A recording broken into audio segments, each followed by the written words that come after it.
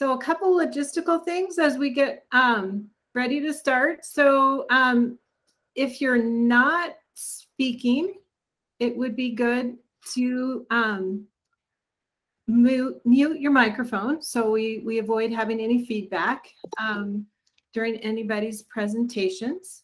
But you know, definitely we're going to try and keep this semi-informal. So, but we are also going to use the Slack channel for entering questions and fielding some of that. But I also want especially the Science Advisory Board members to feel like they can come off mute and ask questions and contribute thoughts throughout today's meeting. So, so welcome everybody to day one. I think it looks like we have fallen off on who's joining, and most of the people that I expected to tune in today are on. And so for those of you who are new on the Science Advisory Board, I'm Louisa Nance. I'm the director of the DTC. We have invited our leads to this meeting, and hopefully you watched my introductory video where I included pictures of all of them. We have also invited our management board members, our executive committee members, and the staff to participate if they want. Not, you know, that was all optional. And then we have a few invited speakers also. So we'll dive right in. Next slide, Jenny. Okay, so I did distribute the agenda to the group, but I just wanted to go over a little bit about expectations for what we're going to do today and what we're going to do tomorrow. So today, I was kind of trying to look at, you know, future outlook for the DTC. I'm going to go through some logistics to start with, then I'm going to go through sort of some recent developments that will be impacting the DTC over the next couple years. And then we have a presentation by the Air Force, which is one of our partners. Curtis is going to give us an outlook of, you know, the Air Force's take on where we're headed with the DTC. Then Hendrik Tolman is going to give us a presentation on the Unified Forecast System R2O stages and gates concept. And then Maui Huang is going to give us a presentation on EPIC. So anybody who's not quite familiar with what EPIC is yet will hopefully be informed, and an update for those of you who are already familiar with what EPIC is, but aren't aware of the current status. In just a minute, I just realized I forgot to shut my door. So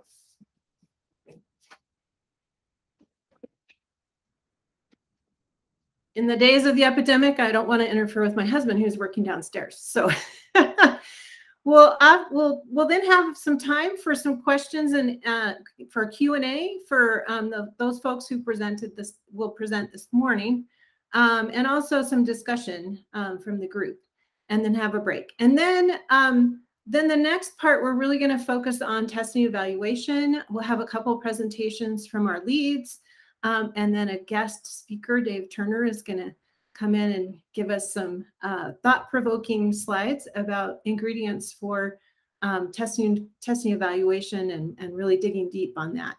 Then we'll have some more general discussion. This will be a time period for the Science Advisory Board to ask any questions that they might have.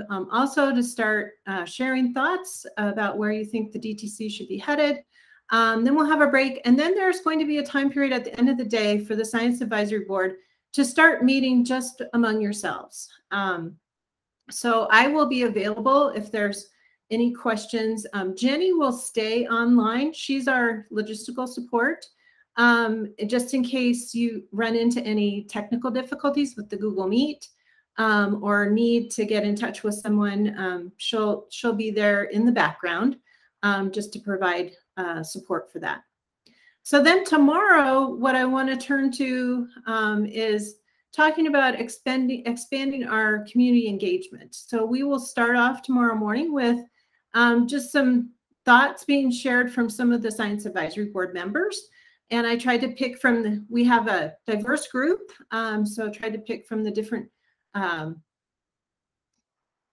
types of members. So private sector, NASA, academia, and then the Navy, the Naval Research Laboratory. Then we'll follow that with more discussion, have a break. And then once again, the Science Advisory Board, you'll have a Science Advisory Board only time period to discuss. And that's when you can start or continue formulating ideas of things you'd like to recommend. And then we'll come back after another break, and you can share your initial thoughts, your emerging themes, and then we can have a little bit more discussion. And then that will wrap up the meeting for the second day. So next slide. So what I wanted to do now is, and there's no way we can go around and introduce everybody who is on the meeting today. But I did want, because I want the Science Advisory Board members to get to know each other a little bit and be able to feel like they can chat with each other. What I'd like to ask is, for those of you who are on today, let's go through the list in order. And if you could come off your mic and, go back one, Jenny.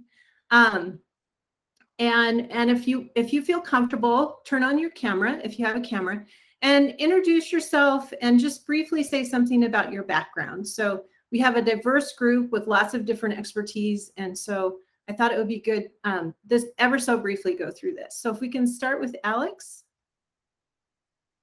Pretty sure you're there.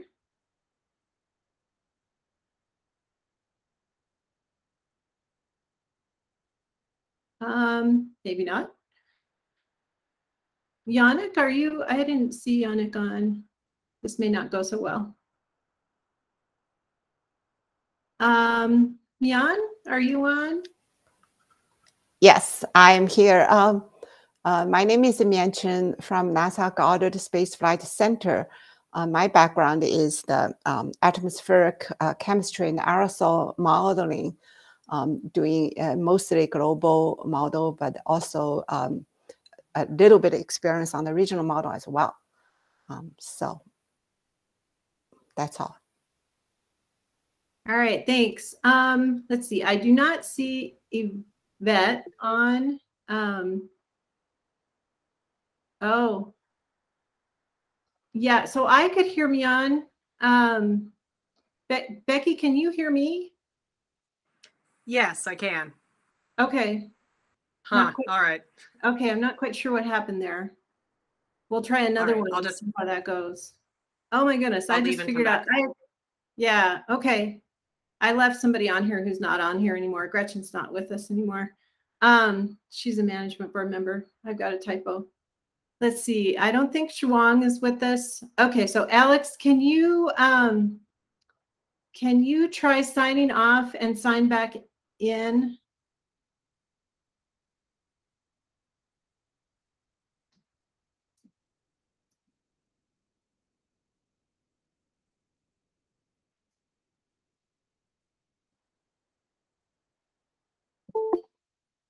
Okay.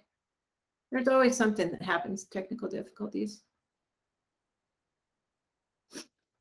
All right. I think we have Clark is here. Hi, everyone. I'm Clark Evans from UW Milwaukee. I study high-impact weather using mesoscale model simulations.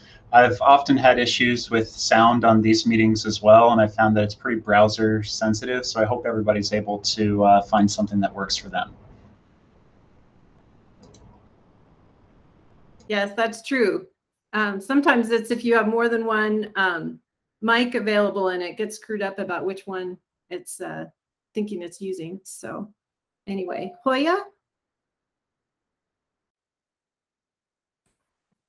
Hi, I'm Hoya. Can you hear me?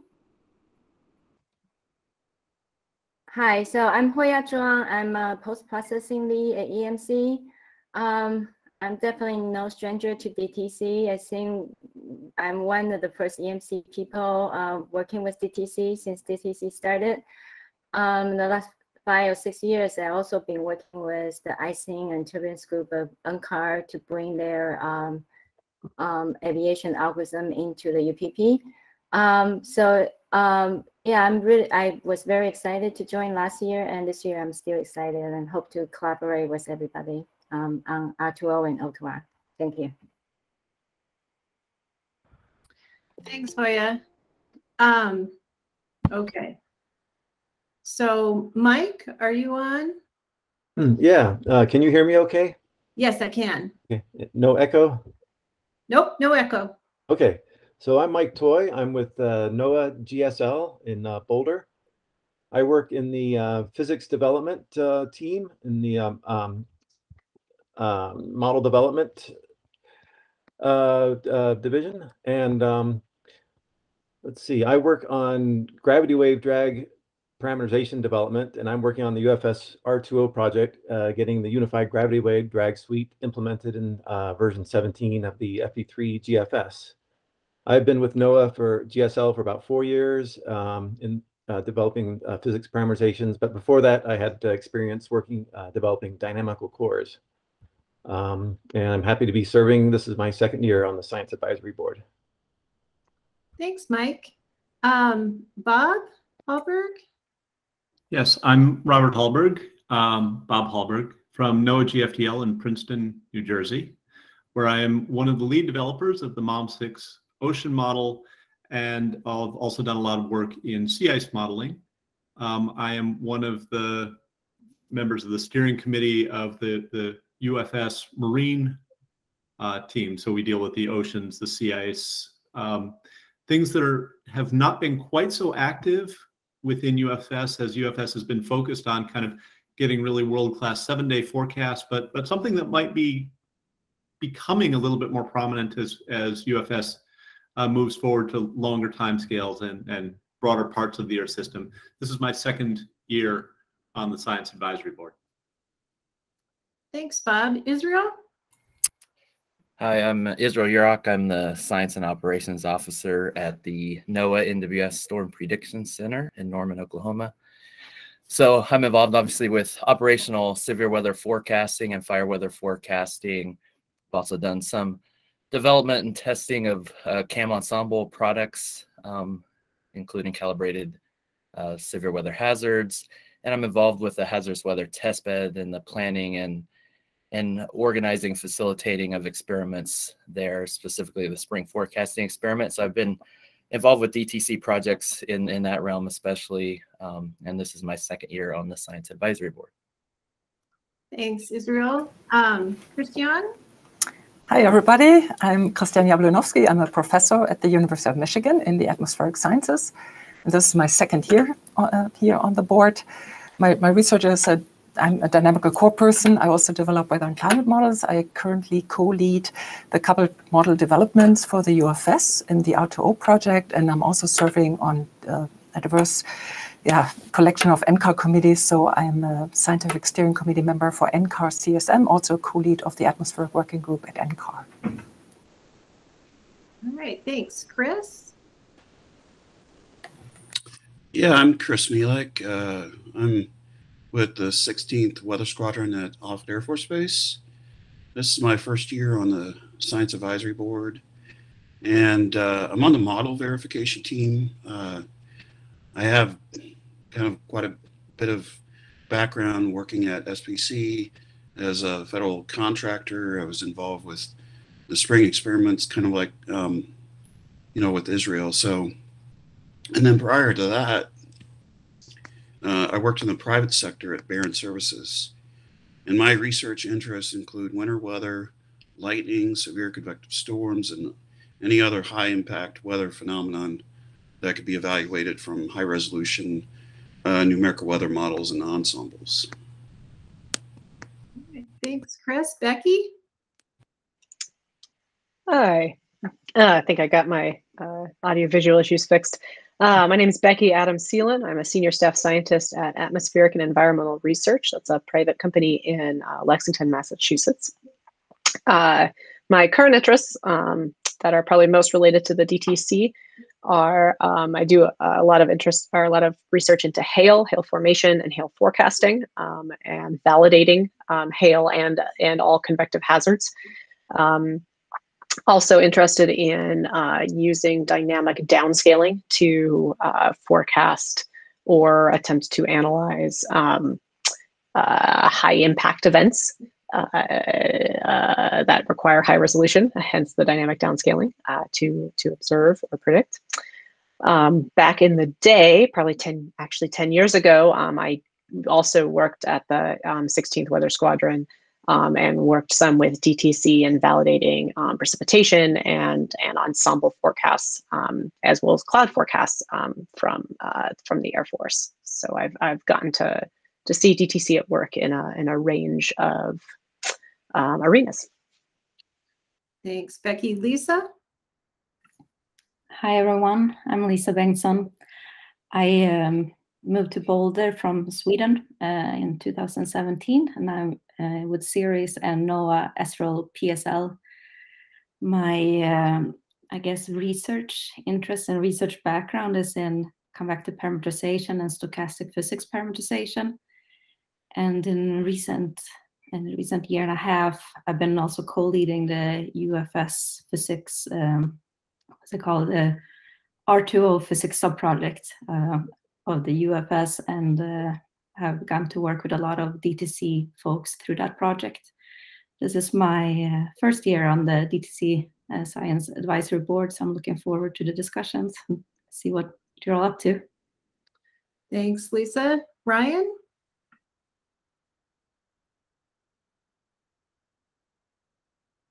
There you are.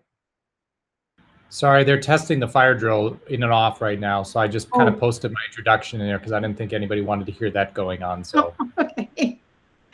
All right, thanks, Ryan. Julio?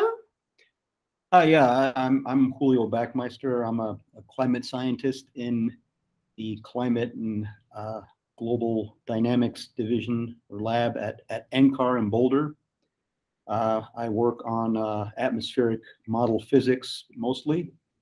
I've worked on gravity wave schemes as well as convection and clouds. Like Christiana, I'm a co-lead of the atmospheric model working group for CSM, and this is my first year and my first meeting on this science advisory board. So I'm looking forward to, I am also looking forward to hearing and participating in the discussions. Thanks. Thanks, Julio. And Gudrun? Hi, everyone. I'm Gudrun Magnusdottir from University of California, Irvine. I'm professor of Earth System Science, so I come from this multi or interdisciplinary group of scientists dealing with the Earth system as a coupled integrated system. So my background is in atmospheric dynamics, large-scale atmospheric dynamics. I look at teleconnections and air-sea interaction and anything to do with large-scale dynamics. So very broad range of problems that I've worked on in the past. And recently I've worked on sea ice, interaction of sea ice with the atmosphere, Arctic amplification, causes and consequences. But recently, I've also gotten very interested in seasonal predictability. So what can we learn from the large scales in that arena? So I'm very much at the fringe of this group. I look forward to a lively discussion and learning from all of you. So I hope I can contribute in any way I can. Thank you. Thank you. And Alex, are you back with us? I hope so. Yes, you are. I hear you. Great. My name is Alex Reinick. I'm the head of the mesoscale modeling section at the Naval Research Laboratory at the Marine Meteorology Division, which is in Monterey, California. I'm the lead PI of the development of the next generation numerical weather prediction system for the Navy, which is called Neptune. Which is on track to transition to our operational partners in FY23. Previously, I've led projects such as the COEMS TC Ensemble operational transition and development, which was the world's first high-resolution ensemble prediction system to be operationalized. And this is my third year on the Science Advisory Board. All right. I think I caught everybody who is on the Science Advisory Board who is here. So welcome everyone. And as you see, we have a mix of people who have been on the board for 3 years, 2 years, and 1 year. So next slide. So just to make sure everybody understands what we're hoping for from the Science Advisory Board. First of all, we have a chair. It's a rotating 1-year term, and I usually try and tap somebody who has been with us for a year already, so a second-year member, so that then the following year they can provide support for whoever is the lead. And thanks to Mike Toy for stepping up and volunteering to be our fearless leader for the Science Advisory Board this year. You know, this is all, it's basically just him trying to shepherd forward, collecting recommendations. So, you know, it's not just up to him to put the report together. It's up to all the members to contribute in whatever way they feel is appropriate, given their background. So, the Science Advisory Board, we want this to be a forward-looking group that's focused on science-based strategic recommendations. So not budgetary and programmatic issues, more in terms of trying to help us forward with the science. The SAB recommendations should be made in context of awareness of DTC capabilities and constraints. So that's why some of that stuff I provided as background material for read ahead. We'll also be showing you some of the context of our partnership over the next day. Those kind of things. So keep all those things in mind. We want the Science Advisory Board recommendations to be actionable and relevant to the development of the DTC's annual operating plan, and also for our forward-looking planning that we're hoping to be able to do more of in the future. The Science Advisory Board should maintain its independence and should not be constrained in its discussions or recommendations. One thing is that this particular Science Advisory Board is not a FACA committee, so there is no need to develop some kind of consensus. So when you're putting your report together, you know, if any member of the Science Advisory Board has some thoughts they want to share, that is perfectly fine, even if the rest of the Science Advisory Board members don't all agree on that. This is a collection of thoughts about where the DTC should be going forward. We do have participation of the operational centers on the Science Advisory Board. So you saw that there was Hoya is with EMC and Chris is with the Air Force. And that participation allows for some direct dialogue within the Science Advisory Board. So provide some grounding there and sort of a reality check with respect to that. Next slide. Oh, what happened? Can you click,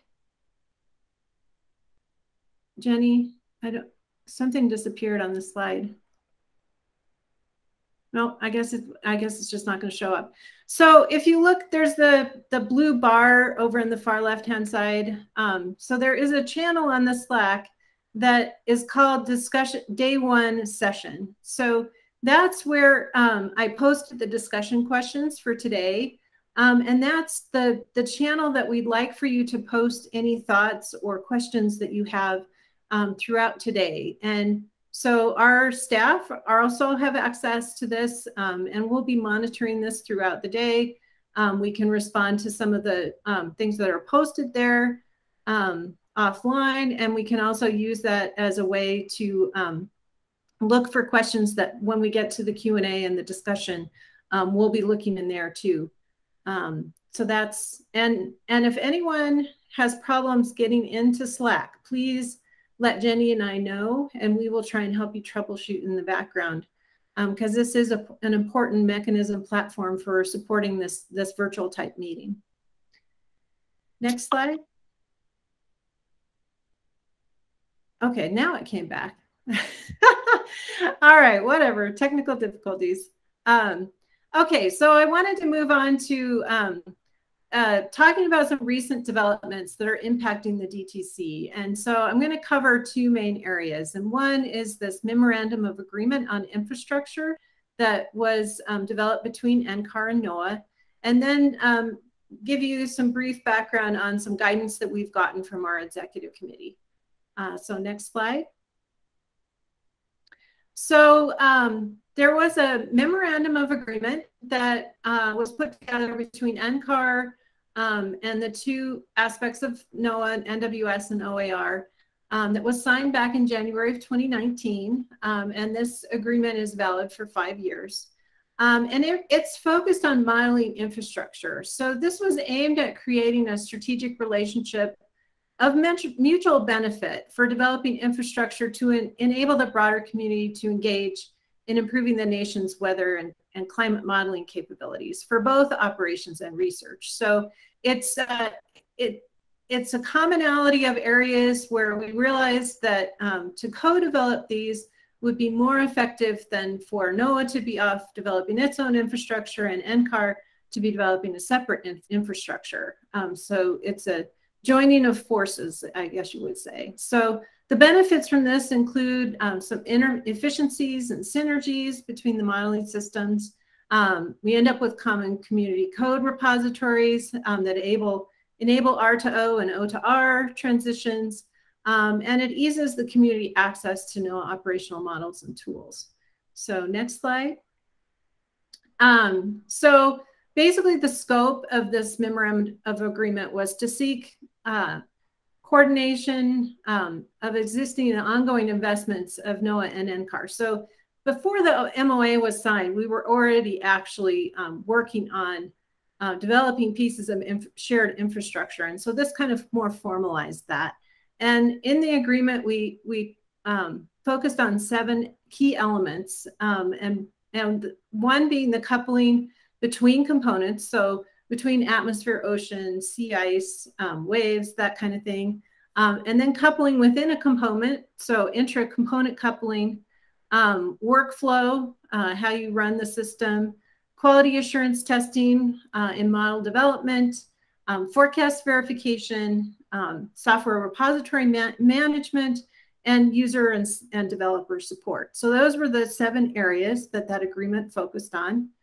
Next slide. So this just shows you some examples of ongoing areas. So we've got co-development of component coupling, which is this next generation CMIPS coupler, then atmospheric physics framework, workflow coordination. You can see the list here. So if you click one more time, Jenny. So I'm going to briefly go over 2 main areas that the DTC is intimately involved in with respect to this infrastructure. And one is the Common Community Physics Package, and the other one is MET+. Next slide. So MET+ is a verification validation package. And this package was developed through investments from NCAR, NOAA, and the Air Force over the past decade. So the DTC was central to getting this community tool started. And so now it can compute over 100 traditional statistics and diagnostic methods. And the capability to evaluate coupled model frameworks is on the horizon. So that's under development. It's important to note that while the partnership for the DTC is between NCAR, NOAA, and the Air Force, that some of our tools that we've developed are actually being used by other agencies. So for instance, the Naval Research Laboratory, the UK Met Office, and the Unified Model Partners are also adopting MET as their verification tool. So by them investing in and using that tool, the DTC partners and the broader community, because this is a community tool that's where we support it to the community, are going to be benefiting from all these advancements that go into the package that are sponsored by the broader community. So next slide. And then the Common Community Physics Package. Now this is a framework for coupling together atmospheric physics with the dynamic core is sort of the central aspect of this. And NCAR and the DTC have agreed to jointly advance this framework that was originally developed by the DTC for NOAA. And so there's been work that's been going on they jointly designed an advanced framework, so taking it to the next level. And then the implementation is a collaborative effort where NCAR CGD was taking on the central aspects of implementing the design, and then the DTC is augmenting that design by adding other capabilities. So the outlook for this is that this physics framework would be used by NCAR's SEMA, which is an effort that's underway for a more coordinated shared infrastructure between the community models for NCAR. And also so the current framework is already within UFS, NOAA's Unified Forecast System. And then this next generation system would also be integrated into that. And so most recently, going beyond the framework, we have convened representatives from NOAA, so both EMC and the NOAA laboratories, NCAR and the Naval Research Laboratory, to discuss collaborative approaches to managing the physics part. So there's the framework part that allows the connection between the physics and the dynamics, and then there's actually the physics code itself. So we've been having ongoing discussions about how to best set up that collaborative framework that will meet the broad needs of this group, so both operations and research. So next slide.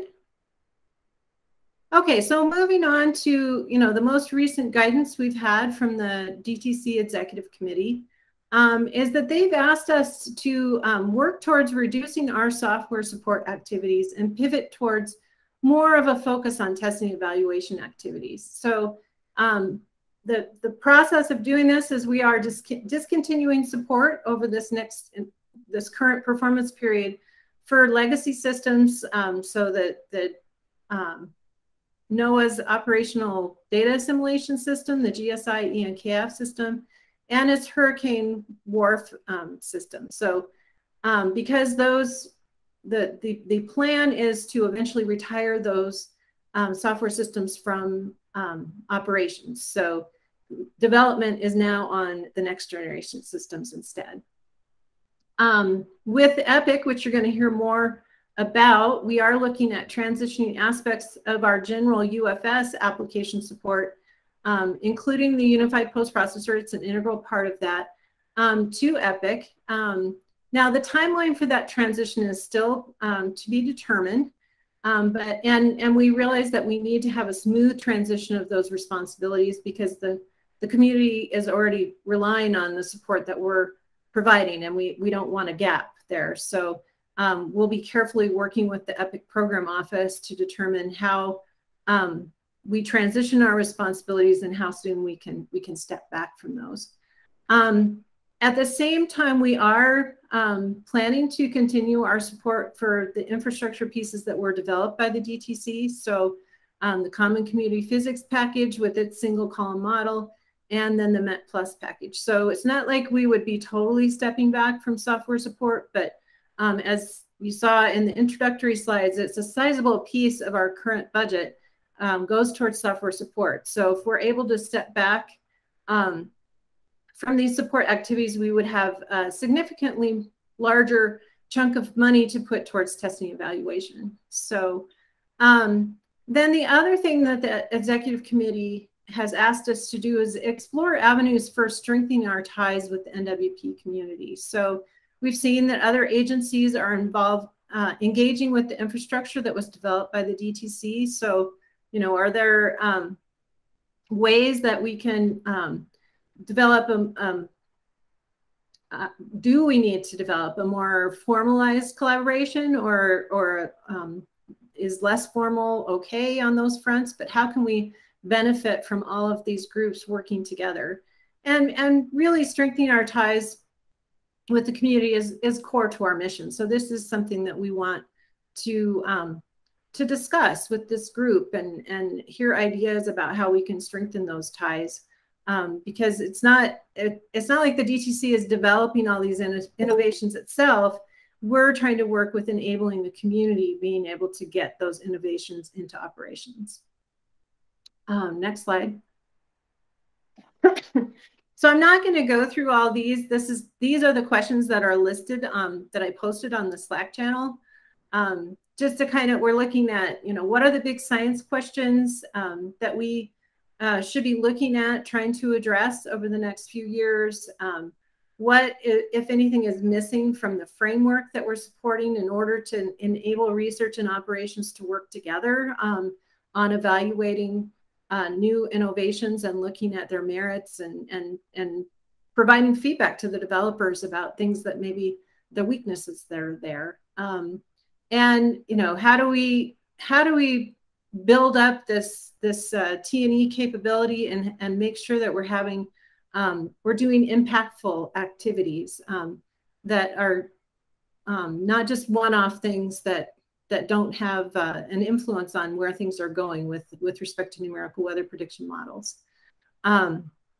So that is all I had for now, and I know we're running a little bit late, according to my assessment of the schedule.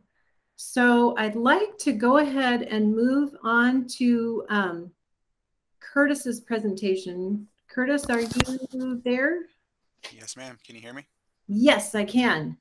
All right. Can anybody else besides me, since somebody else? Yes. Okay, thank you, Evan. All right, Curtis, take it away. All righty. Good. I guess it's morning. Good morning and good afternoon, everyone.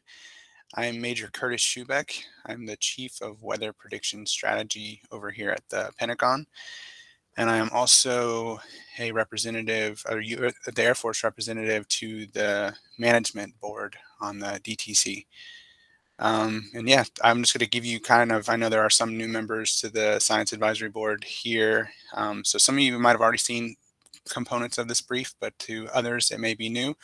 So I'm just going to give you guys a quick background on what we do and kind of transition towards the end onto what are some of our big research initiatives and what are some of our big concerns going into the future are.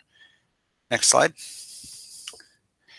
So our overall, our weather operational mission, this kind of gives you an idea of where we're coming from. So our mission is to maximize the combatant command's lethality. In this instance is Air Combat Command, through the exploitation of timely, accurate, and relevant authoritative terrestrial and space environmental intelligence, anytime, anywhere. So that is our mission statement there. And of course, you cannot have an Air Force weather brief without some pictures of some F-22s. But this gives you an idea of some of those things that we support. So, our weather support is the typical aviation support, everything from icing, turbulence, visibility for air refueling, and also surface visibility and crosswinds. Your typical aviation support, but also in things like clouds for ISR, which is intelligence, surveillance, and reconnaissance. So we have a wide range of mission types that we support in the Air Force. And because of that, we have quite a wide range of products that we need. So our vision as the Air Force Weather is to provide world-class airmen, which hopefully I'm part of that.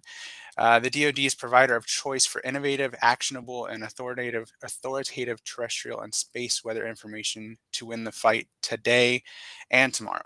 So these next few slides, I'll kind of talk to you about what it is that we are doing today, and then it'll transition into what is motivating us for tomorrow and what kind of guidance we're getting for how we need to shape our force and shape our modeling capabilities.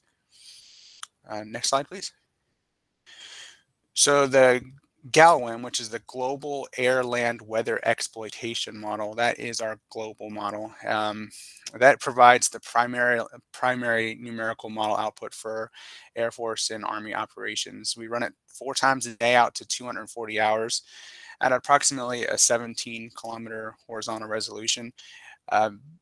still on the books are the plans to upgrade that resolution to 10 kilometers once we fully operationalize our System 11. System 11, I'll try not to use too many acronyms, I apologize, but System 11 is our new HPC that gives us approximately 7 times the compute capacity of our current HPC. Right now, we're running version 10.9 of the and we're feeding that with a couple different types of data. So this next bullet here, I mentioned here that we have a hybrid 40VAR data assimilation based on 557th organic and UK Met Office observational data. We're currently not, we're trying to transition out of that. We actually have the capability to do in-house DA as needed, but right now we're actually just taking the raw dump files directly from the Met Office. It just proved to actually provide us a little bit of benefit in terms of both the quality of the forecast, but also reduce the manning requirements for us. But once we take all that data from the Galilem, we're able to shoot it out on a product that or website that we call AFWebs, and that is how we make our data available to our Army and Air Force customers. Next slide, please. Just a few other products that we use. We use the Global Ensemble Prediction System, or the GEPS. This is probably one of my favorite products, something I've used a lot when I was a forecaster over at Andrews Air Force Base and also at Cape Canaveral. We know, most of us probably know, that it is a product composed of 63 members from the National Weather Service, the Canadian Modeling Center, and the U.S. Navy. And we are trying to eventually get our Galilem into that, our Galilem Global Ensemble into that mix as well. So we have our Galilem Global Ensemble, which is a 16-day forecast composed of 21 members. Last I heard, it was 40 kilometers. That might have been enhanced a little bit, or maybe there are plans to increase that resolution once we transition to a System 11. But like I mentioned, it's 21 members, and we add that to the 63 member, we would have an 84 member suite in our Global Ensemble Prediction Center, our system. And our initial test, at least in-house, have shown improvements with the Galilem added. Next slide, please. Sorry, I'm going to cough. Need a cough button. So we also run some regional models. We currently, our current regional models are based off the WRF. We have no separate mesoscale DA. Everything's initialized directly from our global models. Just to give you an example of some of the mesoscale regions that we run for our mesoscale ensemble prediction system, we have 21 total model domains. 13 of them are static, and 8 are relocatable based on mission needs. Of some of those static ones, we have the 20-kilometer very large window. Just to give you an example, they can take up the northern hemisphere and tropical regions. They forecast out to 24 hours or 72 hours, I apologize. And some higher resolution windows based off of, needing improved forecasting for terrain or convection or tropical systems. And even we can go even higher resolution. We have some windows forecasting about 5 1-kilometer windows for areas of very high, what am I looking for?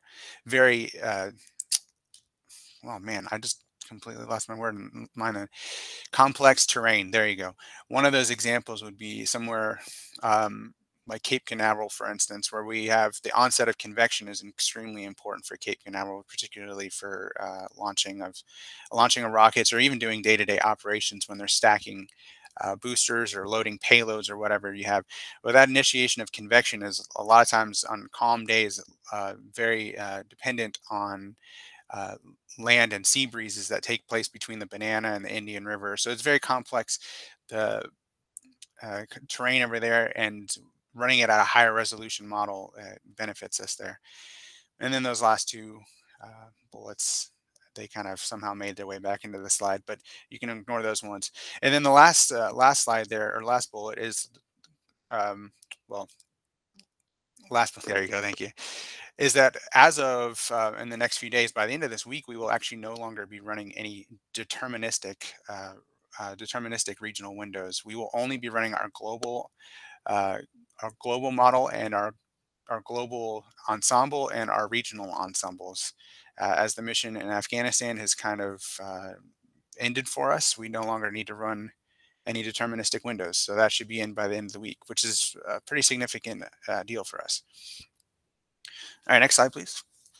All right, so transitioning into the future, our guidance for how we're going to do things in the future is pretty much dictated by the National Defense Strategy that came out in 2018. And I won't go into too much detail about the National Defense Strategy, but the general outline is that interstate strategic competition, not terrorism, is now the primary concern for U.S. national security. So in order to affect that, a more lethal, resilient, and rapidly innovating joint force combined with a robust constellation of allies, partners, will be needed to sustain the Department of Defense in the future fight, if you will. So this document really is based. It's for the DoD as an entirety. And what we've done at Air Force Weather is we've taken out some of the things that we can do to support that mission and tailored it into our Air Force Weather strategic vision.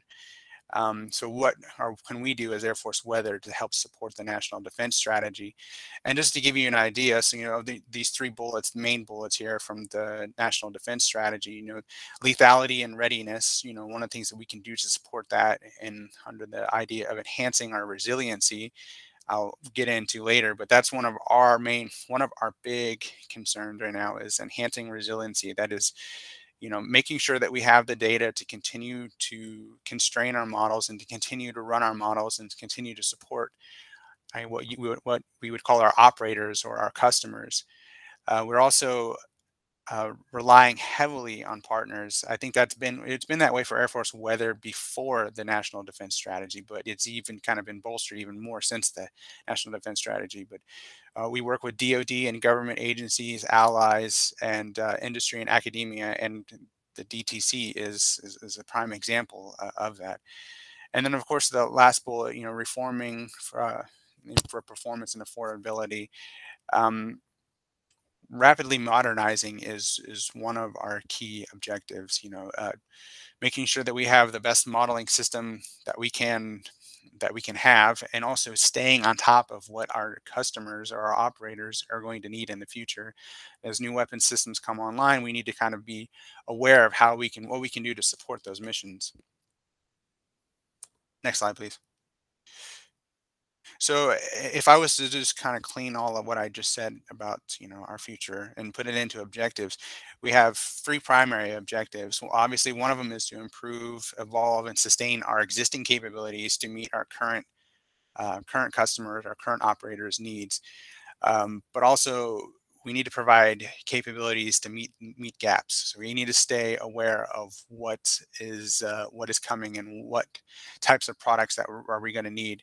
But we also need to add resilience to our modeling system. And I'll hit on resilience again. I don't want to drop that word too many times without really adding any context to it. But one of the last slides, I'll kind of explain that a little bit more.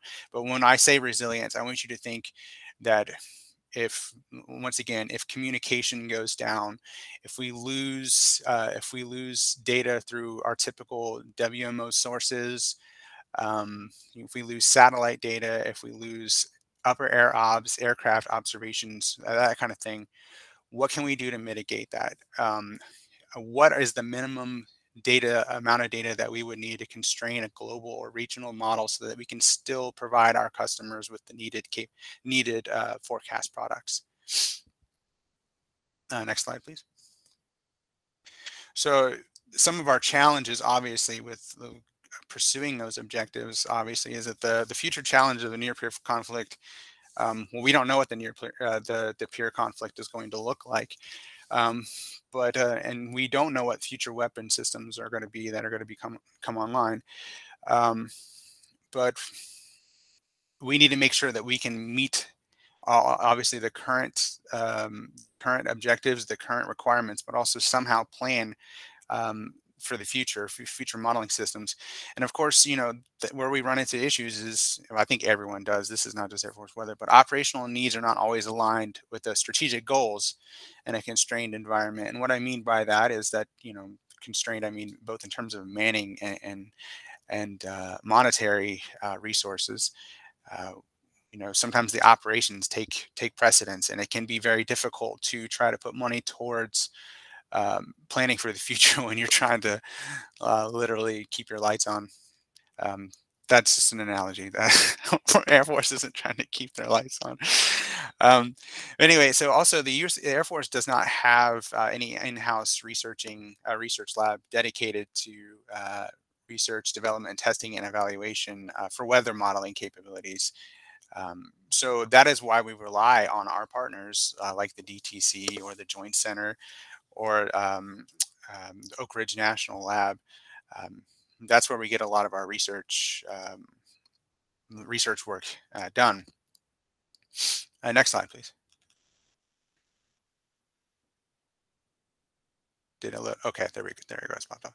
So, in line with some of our objectives, our research interests, I kind of align them with our previous objectives of improving, evolving, sustaining our initial capabilities. So, in terms of improving capabilities, well, actually, let me step back a little bit. Just to be clear, we still heavily rely, and I don't think there's going to be any change, but we still heavily rely on the DTC for model evaluation research efforts and the development of verification tools. For instance, as was mentioned earlier, MET Plus, MET Viewer, and that is a large part of where our annual funding goes. And I think in the future, we are still going to heavily rely on that for model evaluation and verification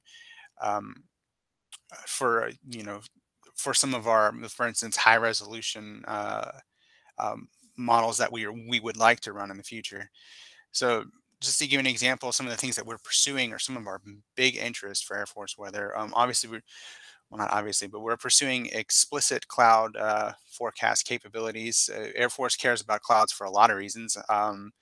You know, they can be anywhere from intelligence, surveillance, reconnaissance to just day-to-day operations.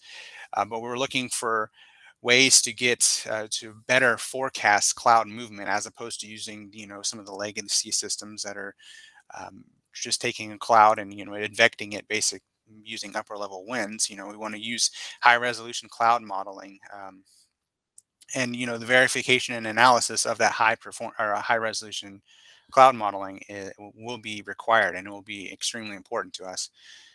In terms of our land information system or hydrology modeling, water security and land usage, drought and flood mitigation, those are a big part actually a big part of the national defense strategy, but also a big part of the president's initiative on focusing on climate change and ways that we can mitigate the impacts of climate change. And a big one on that, I think, would be probably water security and how, you know, water security can and how it relates to the destabilization or stabilization of areas in drought-stricken areas. Another area of interest when it comes to actually enhancing our capabilities would be is synthetic clouds, and this is kind of something that was given to me as just an idea. You know, is if we could direct research on whether synthetic clouds provide an accurate alternative cloud analysis when compared to cloud advection schemes. Sorry, my daughter seems to be jumping around upstairs if you guys hear that. Another, you know, for instance, can synthetic clouds provide more than just a cloud mask, you know, saying yes or no, there are clouds over this area, but can they also provide us insight into some of the electromagnetic spectrum impacts on the forecast? Because we do care about that for a multitude of reasons. We care about the electromagnetic spectrum on weapon systems and whatnot. So in terms of adding resiliency, as I mentioned, you know, there are multiple ways that we're looking to attack this. This is a very difficult problem. If you consider numerical modeling, how heavily reliant it is on both data and computing, both of which are susceptible to power outages, data outages, you name it. It almost seems like an impossible task to somehow ensure that we can continue to provide our data, provide our weather products, and a data denied, i.e. like a hacking type situation or a power outage situation. But the ways that we are trying to address that is through cloud computing. Cloud being, not the white puffy clouds, but cloud as in computing that's disaggregated, in different areas across the United States or the globe. Looking at classified computing, that would be taking our HPC, for instance, or moving at least parts of that into higher, what we call enclaves, moving it from the unclassified level to like secret or top secret or you name it, to hopefully have to still maintain some capability when the lower enclaves are going down, but also using things like non-traditional and commercial data sources. We've been exploring this at least for the last couple of years. It's using products that are typically not used for weather, so but we might be able to kind of rig them a little bit to maybe provide some ability or some way of constraining a model using that data. Also, and I think this is a big one that I think we all really need to be thinking about, is modeling operations with limited data sets. We really need to figure out like what is the minimum data that we would need to actually run a model, and how can we secure that data. And just to give you an example, and this is me just kind of thinking of off the top of my head, but WAMO, our world meteorological data, our upper air observations, and our surface obs, are we confident that we would be able to get them if comms went down for whatever reason? Are there some satellite observations that we can somehow secure via various means that we could somehow use to constrain our model? What is the absolute amount of, what is the minimum amount of data that we would need to initialize those models that they would at least be better than persistence or better than climatology, so we have some sort of product that may or may not be valuable to others, but that is something that the Air Force is thinking about. We want to make sure that we have at least some product to continue our operations and provide to our customers. And another way we're looking at resilience is just actually taking model products from various customers, NOAA, Navy, the UK Met Office, our own in-house model, and being able to blend those products together so that and when times are good and we are able to get all the data, we actually have an excellent product that is the result of blending of multiple excellent global models. But as we start losing comms or data starts going down, we would still, hopefully be able to maintain something. I know that, that's essentially what we're looking at there. These are the big things that we're focusing on. I think I don't think I have any more slides. So yeah, with that, I know that kind of shot over a lot of things, but any questions? Do we have like one quick question? We do have a Q&A at the end. Bob, do you want to? Could you identify in as much specificity as you're able to, what is it that the U.S. Air Force is looking for out of DTC? What is it that DTC is doing that you find most valuable? What could DTC be doing in the coming years that you would find most valuable? I think right now, and I have another gentleman on here, Chris Millick, if he wants to add something too, in case I mess this one up. But really, I think it's our validation and verification tools. I think that's primarily what we're using the DTC for right now. But yeah, model verification, that would be it. Yeah, I would agree with that. It's something that we've used for quite a while, but our problem is that we've been behind the curve in terms of versionitis of what we have on our systems, and that's completely a problem within the Air Force itself. It has nothing to do with DTC. But in the future, I would see that just improving upon verification techniques and providing new metrics that better exploit or tell the story of the forecast model data from the high-res or convection allowing models would be great. Alex, I see you have your hand up.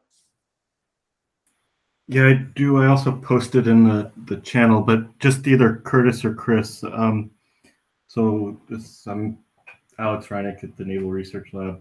I'm wondering if you can explain the workflow between DTC and UK Met Office, or how the work. So, okay, so you're using GALWIM, you're using UK Met Office model, and DTC is your RDT&E partner. So if they identify through some verification study a deficiency in the model, how does that get fed back to UK Met and then ultimately get into your operational feed? Is this a formalized process where you say we need you guys to work on this, or do you provide the inputs back to UK Met for them to work on? I'm sort of out of the loop on this, since I'm not in the modeling group. I'm on the model verification team, but I know that we have a liaison between the UK Met Office and the 557th Weather Wing that provides input back and forth. So that's about all I can say right now. I'd have to talk to some other people in the 16th Weather Squadron. But I would also say that I think a lot of the verification work that we have done through the DTC is probably more on our regional and higher resolution models. So that's, which is all WRF based. I don't know, and this could, forgive me, I haven't been involved in this for too terribly long, but I'm not really sure what kind of verification projects, if you will, the DTC is doing related to GALWIM products. I think it mostly is related to some of our higher resolution WRF-based products. So it's actually been both in some respects. Yeah. And I would say that we haven't really been, so some of it has been looking at new ways of more focused, non-standard type fields. So like cloud verification, dust verification, providing them with the approaches and helping them set up test plans. So some testing we are doing, but a lot of it is enabling the Air Force to do more thorough testing on their own so that then they can feed process back to model development. Because it's not a model that we are highly experienced at setting up and running. The Air Force is the one running the tests for the most part. And if Michelle wants to chime in with anything else, she's welcome to. I think, Louisa, that you captured that fairly well. We've mostly been, like you said, doing a lot of work with developing verification and validation methodologies, then we head off.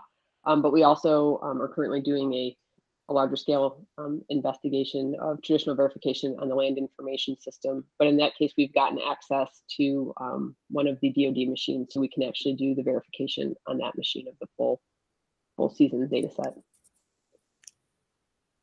Thanks, Michelle. So in the interest of time, I'm going to have us go ahead and move on, but you are welcome to type more questions in the Slack channel, and Curtis and Chris, I mean, anybody who has NR staff are welcome to chime in on the Slack channel so we can keep the conversation going. So our next speaker is Hendrik Tolman, and on the UFS RTO stages and gates. So Hendrik, take it away. Thank you, Lisa. Lisa, can you hear me? Yes, I can. Okay, so I have an hour, right? Just kidding. Yeah, no. So normally when I talk about the UFS, I have a broad range of things to cover, but of course, Luis already covered quite a bit of that. And also Maui will talk after me about EPIC. And so I'm going to be talking about a very small part of the UFS here, and happy to answer questions broader later on in the joint Q&A session. So next slide, please. So bottom line up front on the UFS, this is my only generic UFS slide here. We as NOAA are moving to a unified forecast system approach for the things we're doing. There are three main reasons for that. They are all top-level reasons. You can do them in any order you want to. But historically, we started looking at simplifications of production suite. I just heard the word Versonitis in the previous talks on the Q&A side. We're trying to get away from that and to have a much more simple production suite. We also want to accelerate the research to operations pipeline by doing research and operations with the same tools. And then we want to broaden the base, bring in more people to work on our on the systems that we're using for both research and operations. And that's something that Luis already mentioned a little earlier too. And so I started myself with this kind of stuff about 7 years ago, although we called it something else at that time. And I'm having the pleasure of having the job of being the main advertiser and cheerleader for the UFS. And so for a while, this was just a nice idea that we talked about, but it's become a reality. And particularly it's become a reality because we have some real applications that are released and supported. Luisa talked a little bit about that, particularly the medium range and the short range weather applications. We have a hurricane analysis and forecast system and a prototype coupled system that are not released yet, but the code base is fully available to anybody who wants to work with that. And we also, just as a little side effect, kind of interesting since what Bob Hallberg said early on, yes, UFS is a little weather focused, but we are rapidly moving into this coupling. And as part of the UFS, we just published a week ago a new 40-year ocean ice reanalysis. Next, please. And then the bottom line up front for what I'm talking about today. In 2018, we published a report as the UFS on organizing research to operations. It's time to take that a step further and to go really into the nitty-gritty of what we're going on with that. We are developing a three-part report, one on assumptions, best practices, and requirements, one on the technical aspects of the process, and one on the governance, which is roles, responsibilities, and expectations.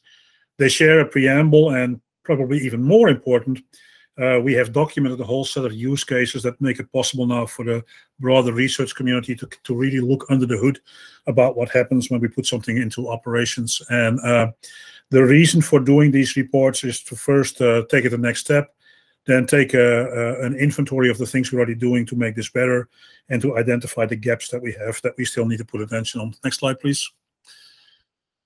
So part one is not a traditional report. It's really a gathering place of basic principles. And in the content, we talk about purpose and scope, the general assumptions, requirements, and constraints, the type of best practices that we are looking at, and desired outcomes. These are things that in the broader community we've talked about for a long time, but we never really gathered them in one place. So that's the thing that's happening here. What is really new in this report is that we're starting to look a little bit more at risk management. Of course, that is something that becomes more and more important in the general governance of the Weather Service operations, in particularly in NOAA in general. So it's kind of nice to be able to start venturing into that a little bit in the UFS too. That's all I'm going to talk about for part one. Next slide, please. So part two, the content of this thing is, part two is about describing the process, and the starting point really has been the little funnel on the top left, obviously too small for you to look at, but those of you who have been in the R2O world for a long while know that this is something that Louis Cellini put together to start linking, particularly inside NOAA, including the collaborative institutes and things like that, to work together, including the DTC and the test beds. This was kind of a view from a decade ago that, like I said, also put nicely the DTC in place of this process. The other things that are really important for NOAA in this is the fact that we have a NOAA administrative order on how to work on and document the R2O process. That means that we're working with readiness levels. There are 9 readiness levels. I'll come back to that when I come to the following slides. Not yet, please. And there are just a little bit too much granularity in that, and the readiness levels are written in a very generic way for any kind of transition. So we have been looking, even in our 2018 and earlier processes on projects and reports on getting it a little bit more less granular. So we are looking at 5 stages and 5 gates. That will be the graphic on the bottom right. And the next slide, please, is the bigger version of that. So the blue on the center here are the stages. So you go from stage 1, which is the ideation, to stage 2 is the preliminary experiments you do with the modeling. Stage 3 is the pre-op experimentation. Stage 4 is moving towards full operational implementation by full testing.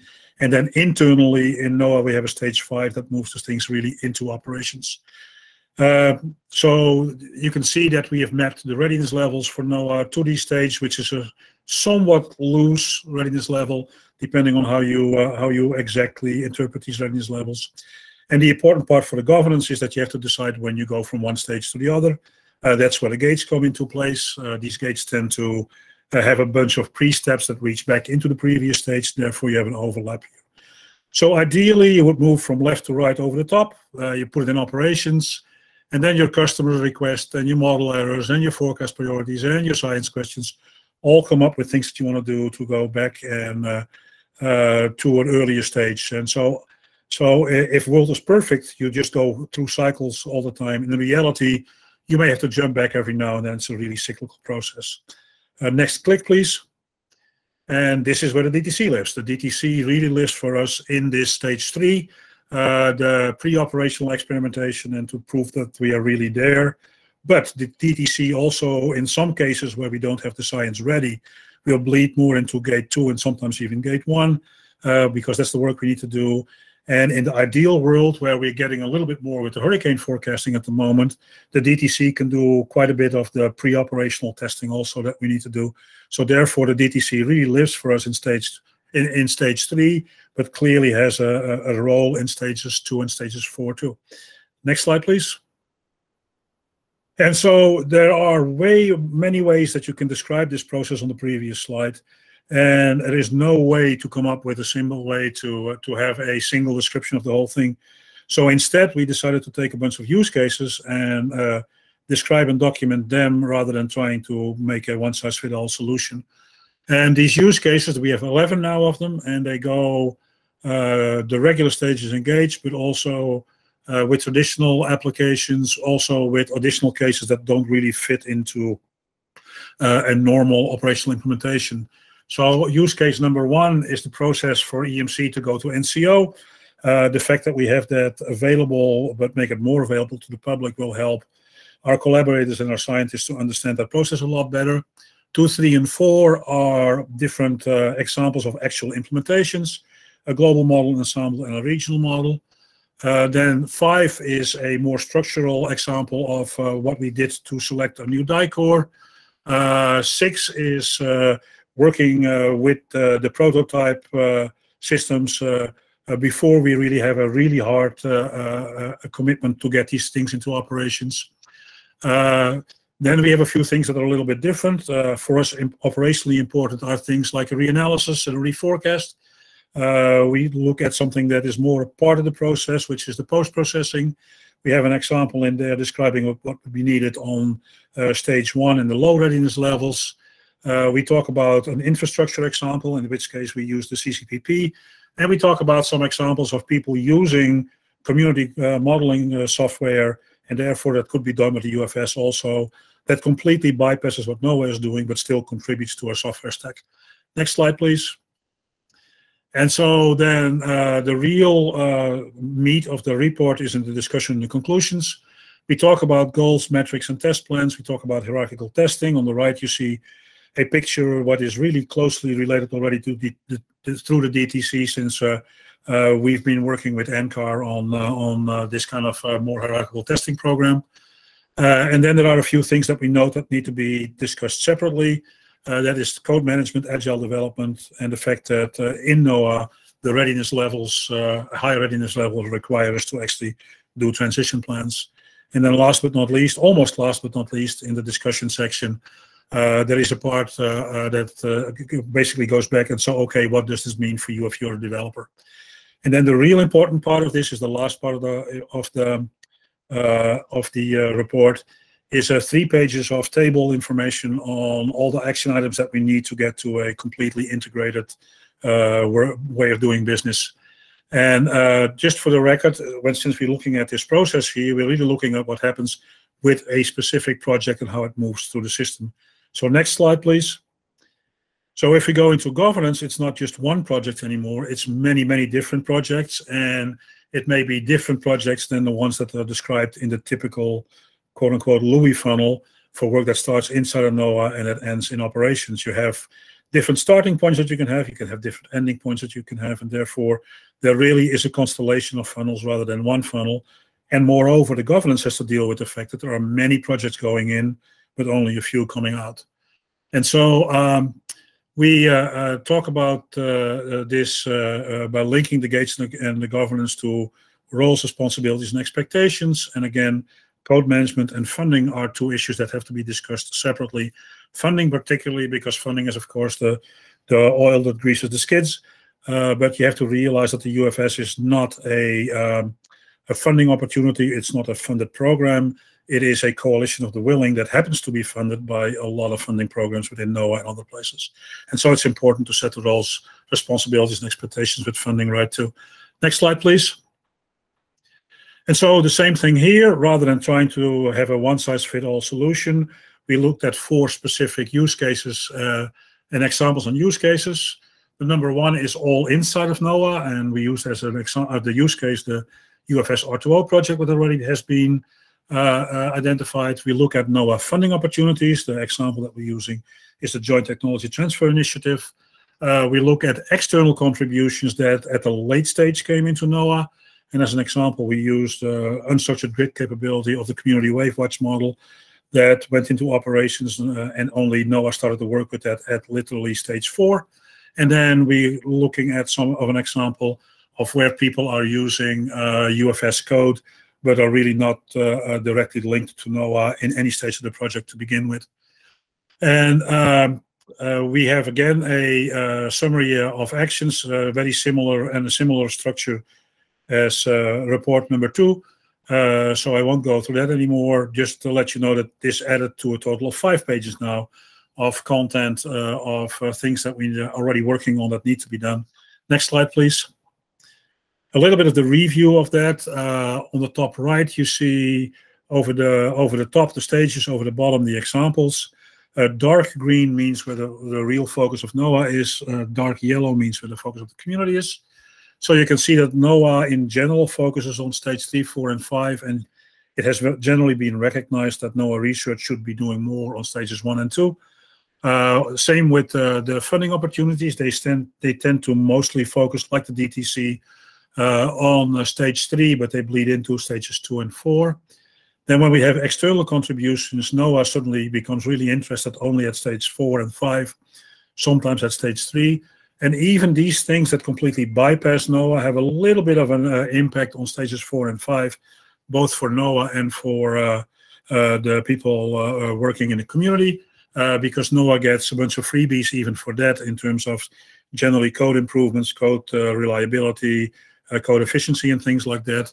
And the people who are bypassing NOAA still get benefits from optimization and other things that we're doing in operations that feed back into the community. The big table on the bottom identifies in blue what essentially the governance responsibilities are in NOAA, and in orange what is done in the community. And what you can see in both of these tables is a diagonal separation. Click, please.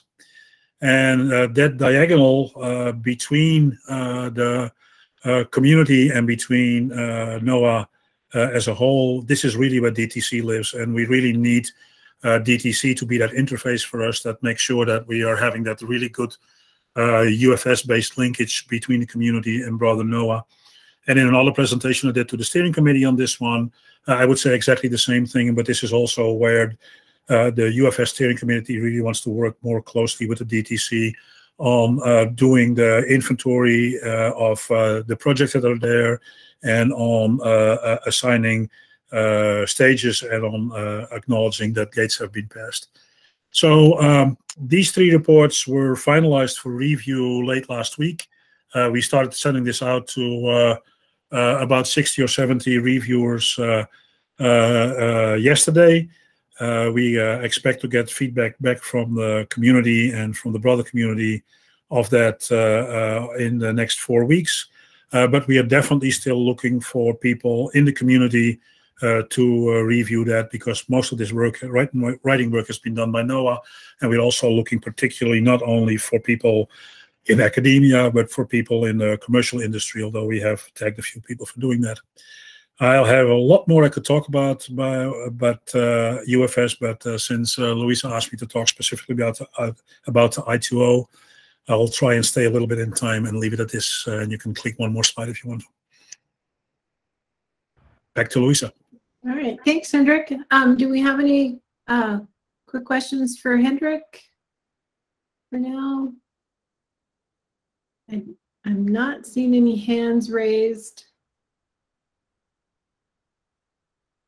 Okay. So I must have been either very clear or very boring. Thank you, Louisa. Yeah, and if you think of anything else, go ahead and enter them in the Slack channel for today, and we can follow up with that.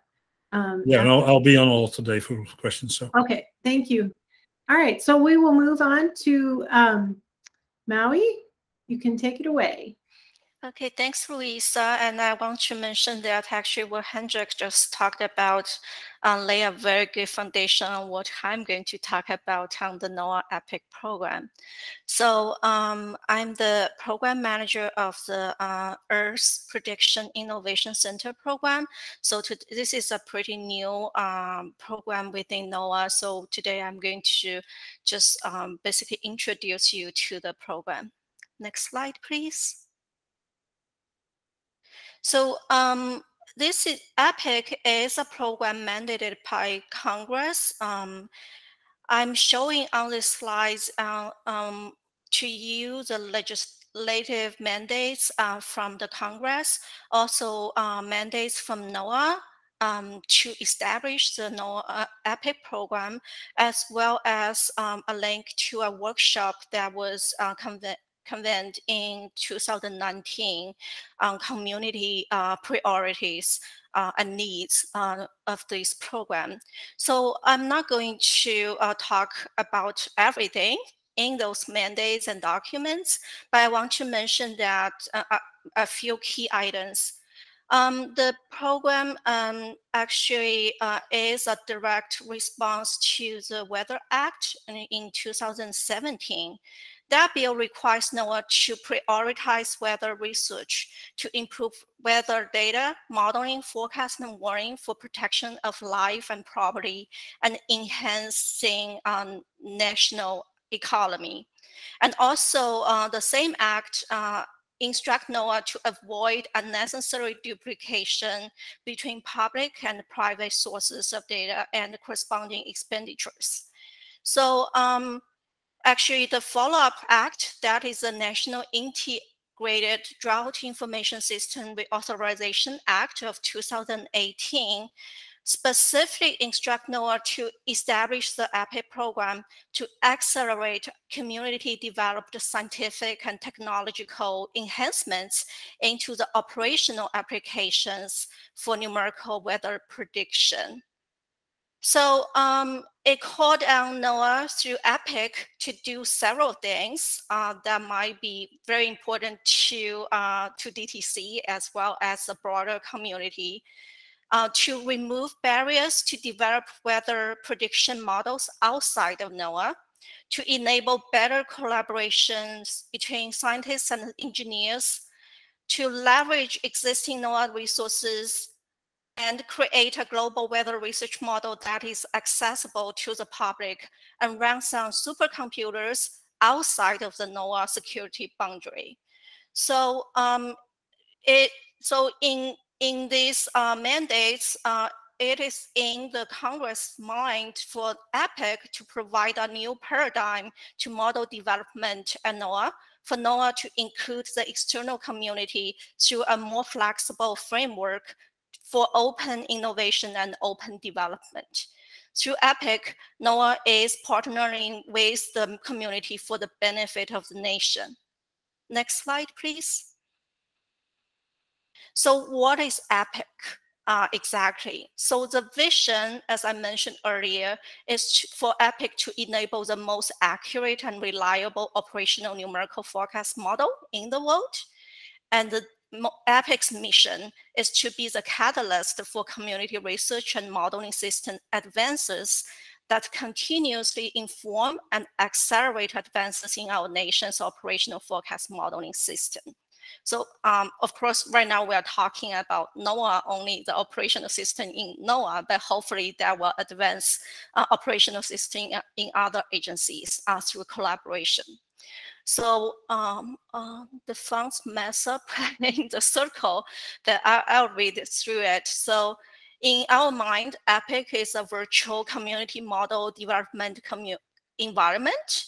EPIC will manage cloud-ready codes and provide community access to NOAA observations, data, and tools that include models, and provide community support and engagement opportunities.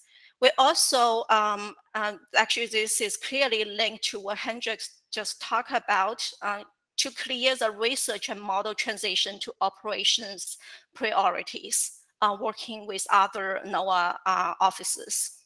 And we do expect to expand to other model components in addition to mid-range weather and short-range weather, but those are the two applications we're going to focus on. We also focus on the unified forecast system, and Hendrik just provided a very good overview on the system. So next slide, please. So this is the EPIC innovation flow, which is closely tied to the funnel that Hendrix just mentioned. So if you look at, start from the left-hand side of this diagram, you can see that a user from the community, this person can be scientists, engineers, and graduate students, any other collaborators within an external to NOAA. They can work on a cloud development environment to make an update to UFS, which is the second circle on this diagram, to improve the skill scores. And the UFS code repositories will be managed by EPIC, and also EPIC will clear the asset, so to make sure the community is able to access cloud HPCs or in on-prem research and develop HPC systems within NOAA.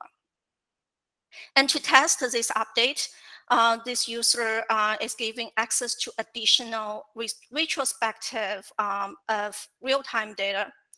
And then if the test is successful, that specific development can enter the research to operations funnel in the third circle, right? So that is when this readiness level 3 in Hendrik's diagram kicks in, right? So extensive scientific testing and validation will be done at that stage, and core developers will identify the candidates for next operational release. And then eventually some development will get into the NSAP hardware for operational uses.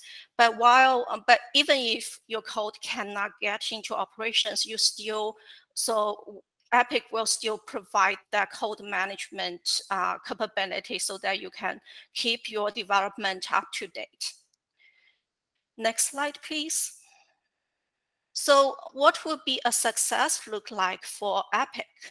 So as I mentioned, we want to increase the usage of the models because now the UFS code base is an open repository.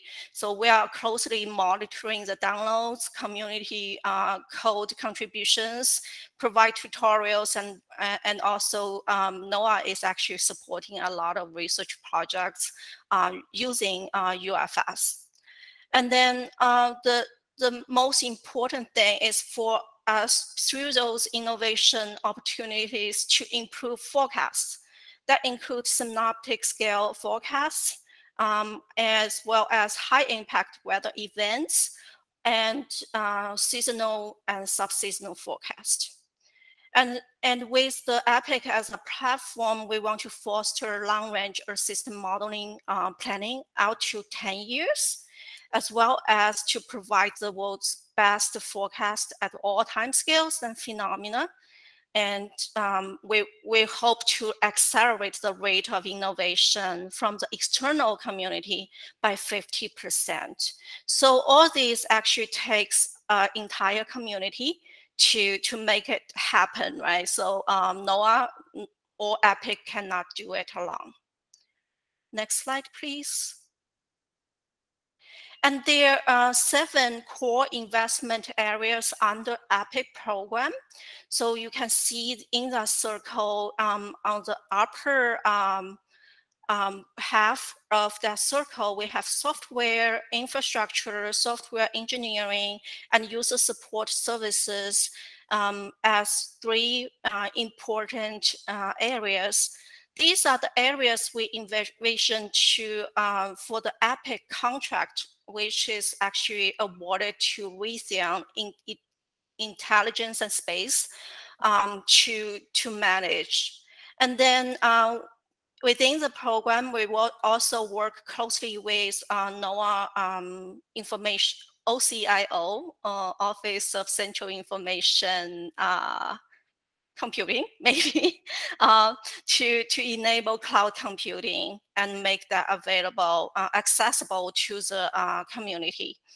And then the program office also works closely with the EPIC contract to do external community engagement and community building.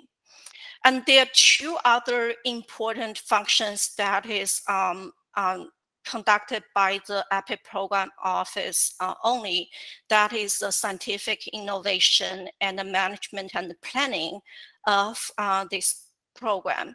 So management and planning are very like typical for a program office at NOAA, but I want to talk about the scientific innovation. So those in addition to the EPIC contract we awarded to Raytheon, the EPIC program itself is actually supporting multiple projects every year. That include a project awarded to DTC for us to work together on the transition activities Luisa mentioned at the beginning of the meeting. And we're also providing support for community contributions to ESMF. And community modeling support, that is actually the code management piece, which is led by EMC with contributions from GFDL, PSL, and the CI's consortium. So some of these code management activities will be transitioned to EPIC, but I do think all of it will be transitioned. So that's our management and planning activities to scope it out. And the EPIC program office is also also manage the HPC support for OAR as one piece that is very important to provide a platform for external community. Also JCSDA. So we actually provide the funding for JCSDA base development and the management. So moving on to the key accomplishments, as I mentioned, this is a very new program. The program was established in 2019, and just following that establishment in April 2019, EPIC vision paper was published, followed by an EPIC community workshop. And then in January 2020, we released the EPIC strategic plan. But that plan has been revised by NOAA and also by Congress. I'll go back to that later. In March 2020, we released the request for proposals. And in April 2021, the contract was awarded to Raytheon Intelligence and Space. So I know there are a lot of questions on what APIC is, and that's actually the title that Luisa gave to me. That's partially because of this elongated period of proposal review, and actually during that 1-year period, the APIC program office was not allowed to release any information to the community, but we now get past that period. So that's why I'm here to discuss the APIC program. And so you can see that in between that period, APIC strategic plan was approved by the Hill. We're working on clear it up and release it through the APIC website just in the next few weeks. In August 2021, APIC Program Office and the APIC contract hosted multiple stakeholder meetings focusing on UFS activities. And in September, which is earlier September, the first APIC program increment starts. We are actually following a scaled agile framework in that implementation. Next slide, please. So just to provide some insights to the APIC contract, year 1 activities. So I want to mention that the contract we awarded to Raytheon is 5-year, but right now we are focusing on the year 1 activities. So it can be represented by the diagram I'm showing on this slide with 3 key pieces. One is a web presence. So there will be a web-based APIC Community Center portal. It will provide engagement opportunities with centralized access to APIC content. That includes tutorials, social media, events, and a dashboard board showing UFS builds and test results integrated to advanced user support features for help desk assistance. And we also will focus on multi-platform portability. So in the first year, we're going to work on cloud-ready, containerized UFS weather model code base, UFS applications, and software infrastructure that will run across cloud service providers. That includes 3 major providers, as well as NOAA high-performance computers, and also the HPCs in partner organizations. In fact, the NSF HPC will be one of the HPC we're going to provide that support as well. And for the advanced user support piece, we're going to focus on containerized version, actually, as well as the cloud-ready version once it's ready of the UFS, and documentations. And all these will be made available via the APIC Community Center. And we're going to have dedicated user support to provide the community co-development and opportunities. Next slide, please. So what should be expected in the next year? So you are going to see the release of the finalized APIC strategic plan. We are trying to push it out before September 30th in the next 2 days. And public release of the APIC community portal, that will be our Q1 and most Q2 goal, to release that community portal. And one thing I forgot to mention is that APIC program is also managing the OAR Cloud Tiger Team and Cloud Incubator programs. So we are going to have a 3rd annual OAR Cloud meeting in the coming months, actually in November as well. And we are actually working on establish an APIC student program that includes provide student fellowship to graduate students who are interested in learning more about UFS as well as JEDI. And also in that scope, we're gonna provide travel grants for students to attend workshops related to UFS and JCSDA tools as well. And there are multiple workshops and symposiums and student workshops at AGU and AMS that are scheduled. By April, we are going to release a 5-year project management plan for the EPIC contract, which is going to focusing more on the software engineer platform piece.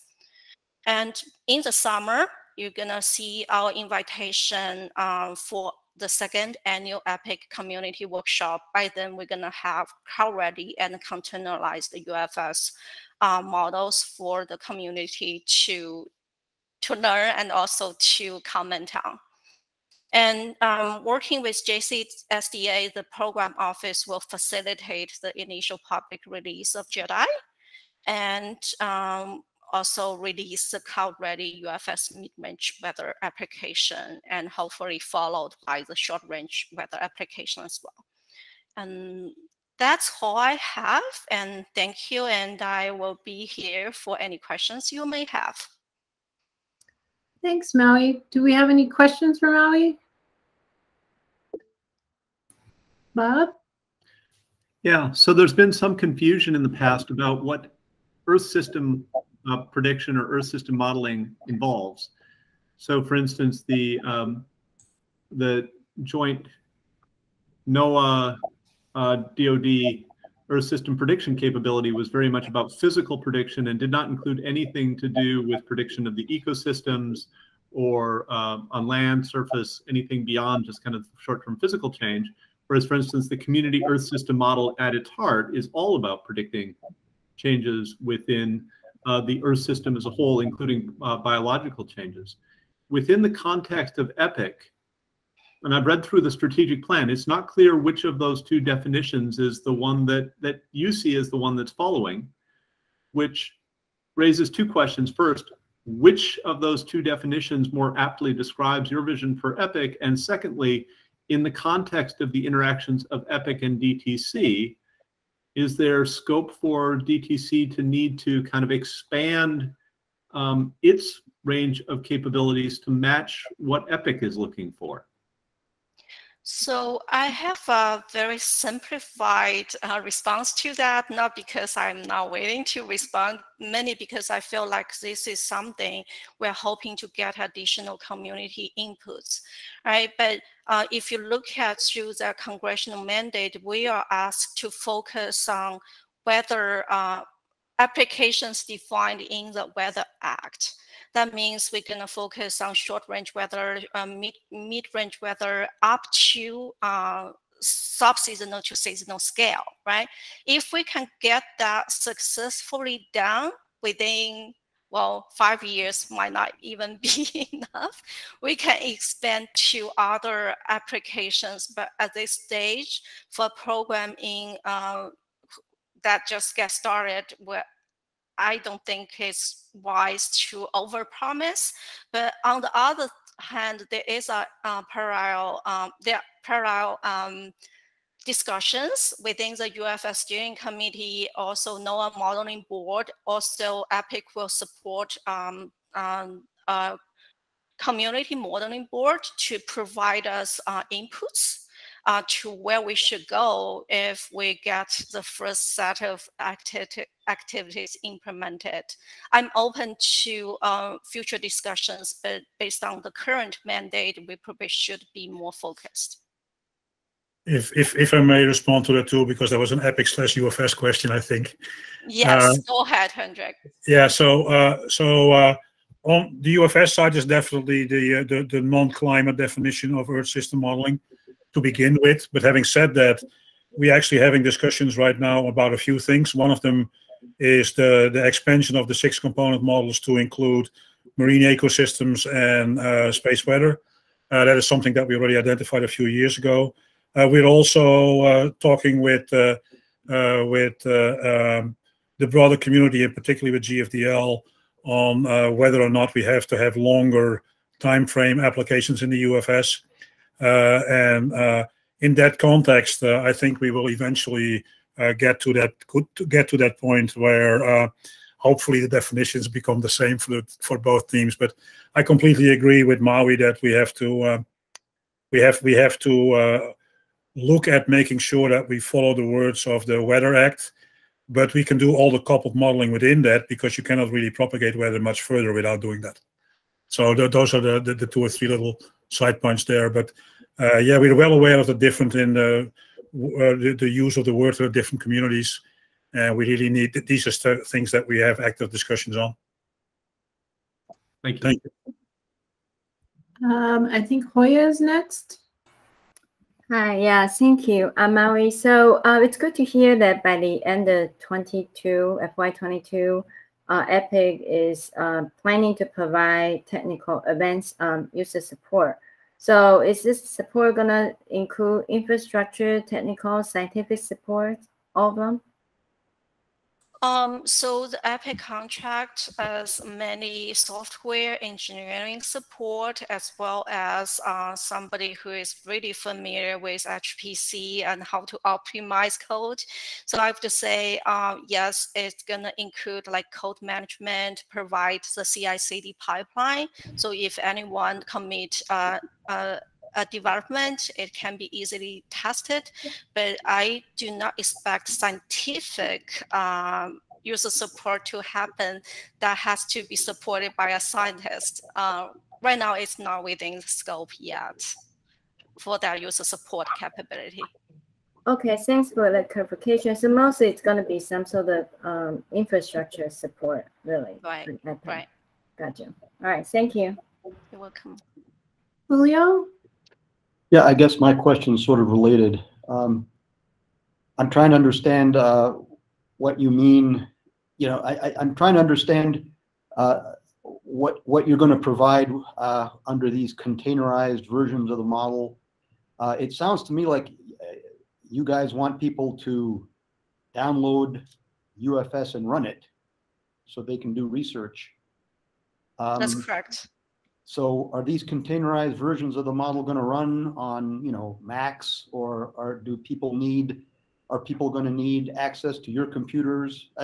I'm wondering, what sorts of configurations will be available? Have people thought about this? Are you talking about single column models, low resolution versions of a coupled model? I'm curious about more details about what the containerized versions might actually be. So Julio, thanks for that question. We actually had a lot of discussions on that in our very first PI planning event. I would go back to the proposal from Raytheon to start with. They wrote that proposal 2 years ago.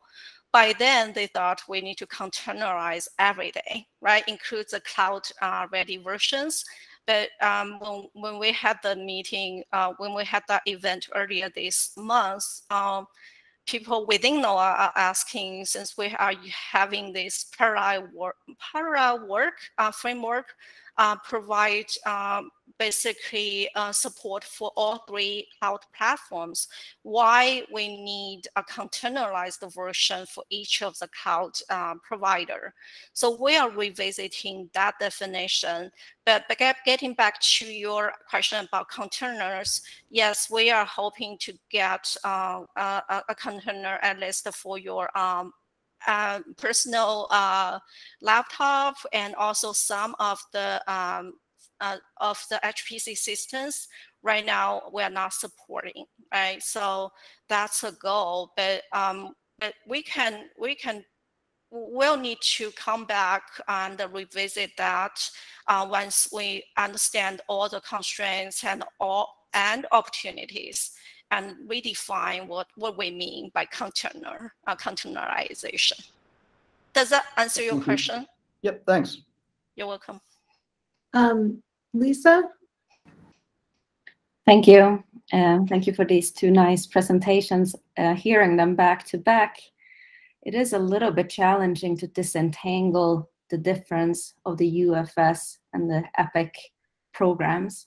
There's a strategic plan. There's, I see Henrik is excited. I don't know. I think EPIC has its own strategic plan. It sounds like a lot of what you're saying with this containerized version that already exists with this public released version of the UFS, and the main difference seems to be the focus on getting this in the cloud. Am I interpreting that correctly? If you look at my slide, I've said portability, right? So, so even if EPIC is not the one who support everything in NOAA in terms of infrastructure for modeling, model codes and testing evaluation, we'll need to work with this team to make sure the UFS code is portable and do not break anything when we make it available on the cloud platform. So we are still discussing that, but I see that Hendrik has his hand up. He might have an answer for you for UFS. Yeah, I think that I was cheering because the whole idea is that EPIC and UFS can only be successful if they are really like that and nothing else. And so the UFS side, we also just published a 2022 to 2025 strategy in April, and we got a little bit disjointed because it took so long to get the Raytheon contract awarded. But we're well aware of the fact that we can only be successful if we are a complete 1-2 punch. And so a lot of what we're doing with the UFS is getting input from the broader community. A lot of what we're doing but that is community and talking about what you want to do. EPIC is actually a funded program, and so EPIC is there, and EPIC very clearly in that first circle that was a little bit clobbered by the formatting. It clearly says it's not going to put up a new model. It's all about making the UFS successful, and so the UFS as a community works together and makes planning, but does not have the authority of the funding. EPIC is a funding opportunity or a funding resource that helps us accelerate that. And the first things we are trying to do with EPIC, and correct me if I'm wrong, but the first things we're doing is getting this infrastructure in place, getting the codes healthy, and making sure that everybody can work together. And if you look at what in 2019 we were talking about, that is stage 1 of EPIC, getting everything in place. Stage 2 of EPIC, if we can convince the Hill for that, would be a much larger EPIC where we also would be starting to do a lot of research with it. But right now it's all about having the resources to do the work, to take what was used to be poorly documented, non-portable, one-off things that we had in the production suite to being world-class community modeling efforts that you can put on your computer in a matter of a day. And to go back to what Julio said a little earlier, the idea of doing releases and doing containerization is to allow people who have very little background in this to very quickly be able to play with it and do research.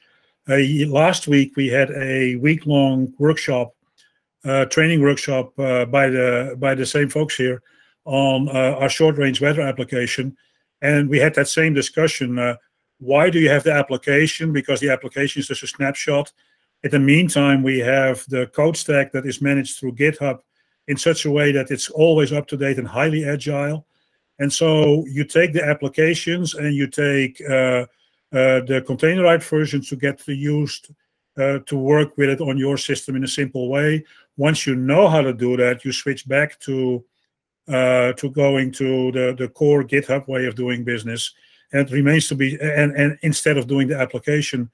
And we'll have to see whether there's really how much value there is in the containers, or that people who want to do development are going to say that they're going to skip and bypass that step. But that is something we're following the best practice of the industry right now, and we'll see how well this works for us at that point, and we'll take the next step when we have that information and the data about how well this works. I hope that helped a little bit, Julio, too. So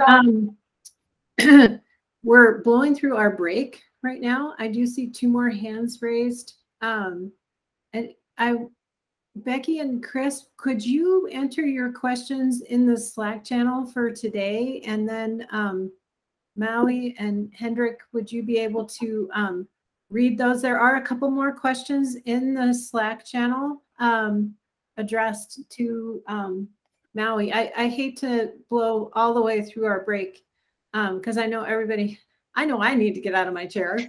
So I want to be cognizant of that. So how about we do that, and we'll come back in, how about 10 after the hour. We'll start back up. We do have a lot of time period for discussion, so we can also revisit some of these things later if need be. Does that sound like an okay plan? Anybody have a problem with